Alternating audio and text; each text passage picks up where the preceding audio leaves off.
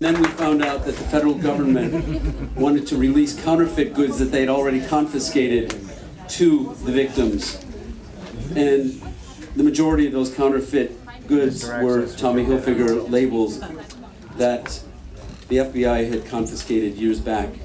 And they called and wondered what I thought about donating them. And I said, don't even ask. Go for it. Just do it. So I want to step up and do what I can for my country and for the people who are suffering. And if it takes sending them clothes for years to come, I'm there. Thank you. You know, it's not only a trial for the victims of the Gulf.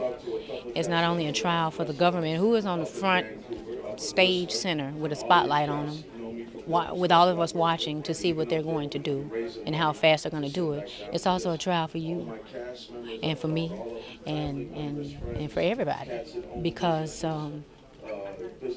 tax laws say that if you give to a nonprofit organization like the Red Cross or Salvation Army, that you'll get a write-off.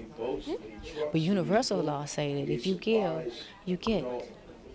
And I think that's what the Most High wants us to do, and that's what we're trying to see. We've been able to see this through this tragedy, you know.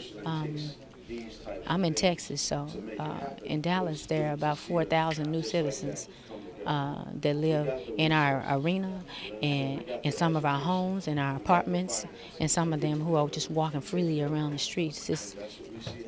I think the world, and I'm going to say the world, has taken responsibility finally for itself, and save ourselves is a really great way to express and react to this tragedy.